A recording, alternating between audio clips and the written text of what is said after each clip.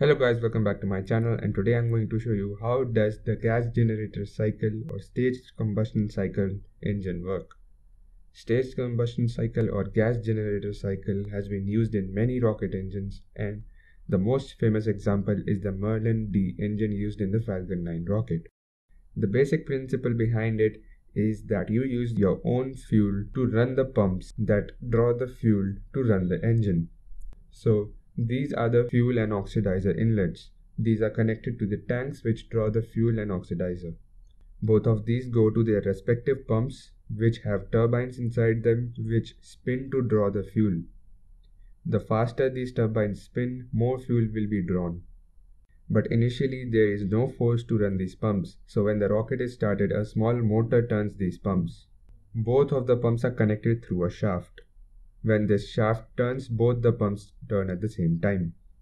The fuel drawn from these turbines are taken to a reservoir. This reservoir determines a small amount of fuel to be given to the pre-burner. If the amount of fuel drawn is lesser than the amount it is going to give to the pre-burner, all the fuel goes to the pre-burner. The pre-burner is a small chamber which is as strong as the combustion chamber of the rocket. Inside this chamber, all the fuel that comes to it is burned under the presence of the oxidizer. The energy produced by it is used to spin the turbine inside this. This turbine is connected to the same shaft as the fuel and the oxidizer pump. So you can use this fuel burned to turn the turbines inside the fuel and the oxidizer pumps. But there is a problem. When you burn the fuel inside the combustion chamber of the pre-burner, if the burn is an efficient burn, which means there is right amount of oxidizer for the given fuel, it can damage the fuel chamber because it is not that powerful and it can melt. For this, less amount of oxidizer is used so that the combustion is not that efficient. The combustion is not that efficient and not much heat is produced. Because of this, some soot or deposit of combustion of kerosene is produced. It can totally jam the parts of the rocket.